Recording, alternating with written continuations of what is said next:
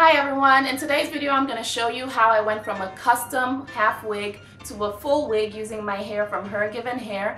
And I'm using this hair piece by Shake and Go. It's like a bang piece that's supposed to help you put like hair pieces in your hair or your weave or whatever, but all I really want is the braid, one braid to help close my wig. And I'm just measuring it on my U part to make sure it's the correct length and cutting it so that way I can customize it and go from there. So now the braid is perfect, so I'm gonna go ahead and take off my wig. This wig has a brown cap, that's the color I chose, and of course it has combs, adjustable straps, and the length is 16 inches. You can also send in the measurements of your head and they can customize it to fit you perfectly. So I'm just sewing down my braid so that way I can close the wig. And you know, just take your time with something like this. You really want it to be tight. That's the main objective. So rushing is definitely not something you want to do. And this is the first half that's sewn down. I'm gonna go ahead and sew it down on the other side and really tension it so that way it's close, very close. I don't want any gaps at all. Now that I've sewn my braid onto my cap, I'm going to go ahead and flip the wig over so I can get to work closing that gap. Alright you guys, this is what the braid is looking like, and I'm gonna use water, warm water. You guys know warm water makes it so much easier for me to mess with kinky curly hair, especially my own natural hair. Manipulation is like 100 times easier.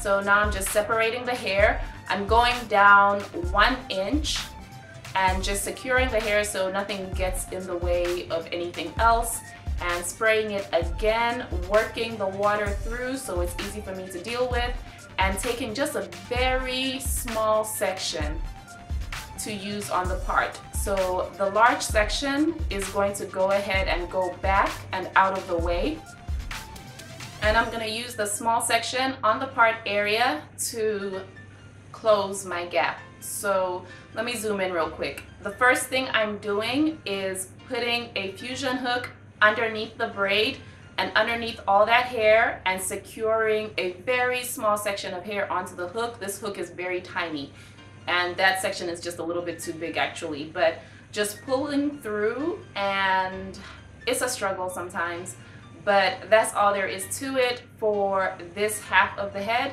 Just going under and securing some hair onto the hook and pulling through.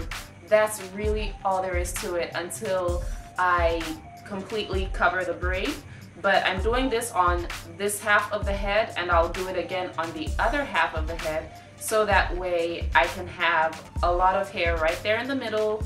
This is half of the head that's done, and I'm gonna go ahead and do the back, just the very small piece of hair in the back. And I'm getting about a 1 inch by 1 inch, I always say that, section of hair, and I'm going under the braid right in the back and pulling some hair through so that way it closes perfectly. I'm not just doing it side and side, you know, I'm also doing the back. And of course water is everything for this process. So just a few sections in the back, I'm doing that so that way it's easier to conceal. And I'm going on to the next side, grabbing another large section of hair, saturating it with water, working the water through and separating that section of hair. Same process, securing that section in the back, and the little section is getting saturated with water again so I can work with it and close the wig completely. So again, go underneath the braid, underneath all that hair, and put a small piece of hair onto the latch hook and pull through. And do it again underneath the braid, underneath the hair, grab some hair from the other side and pull through.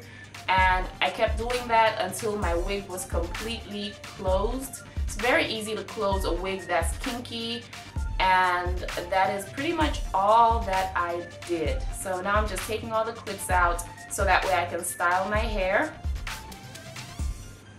And this is what the wig is looking like. You can't see anything at all. That's the actual closure right there where I'm pointing.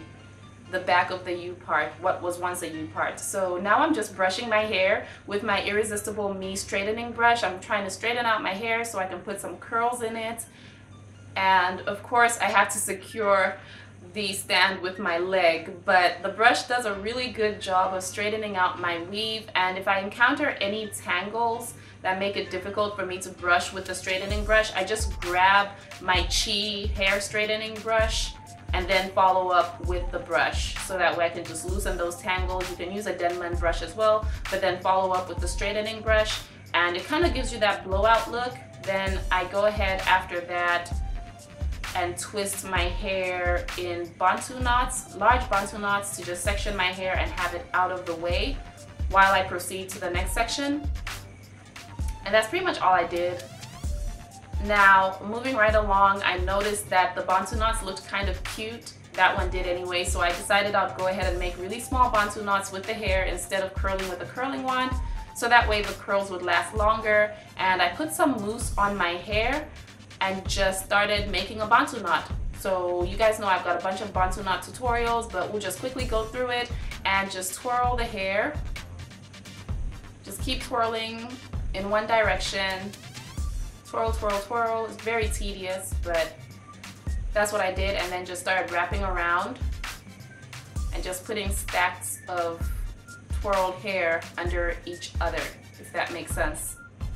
But all I'm doing is just wrapping around and wrapping around and wrapping around to create the bantu knot. It's so effortless and easy to do this, especially since my hair is already straightened. It did not even take long at all. It probably took me like maybe 45 minutes, if that. So the next morning I went ahead and released the bantu knots, and here is the reveal. So this is what the bantu knots are looking like. I think I did a good job. They came out really nice. I probably should have done larger ones, but I like the textured look. I like the way it looked like really pretty and natural looking and afro-like. But next time, definitely wand curls or softer curls with this hair.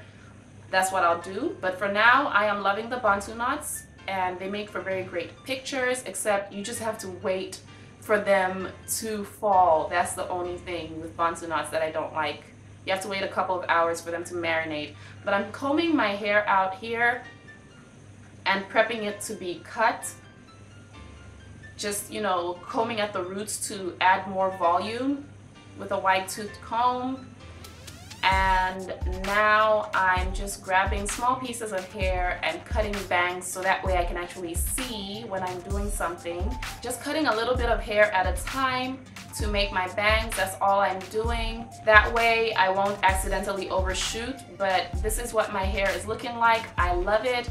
It fell later on, and of course I neatened my hair, and then it looked so much prettier later on. If you see in my other outfit, I had such pretty pictures. So let me know what you think of this hair, you guys.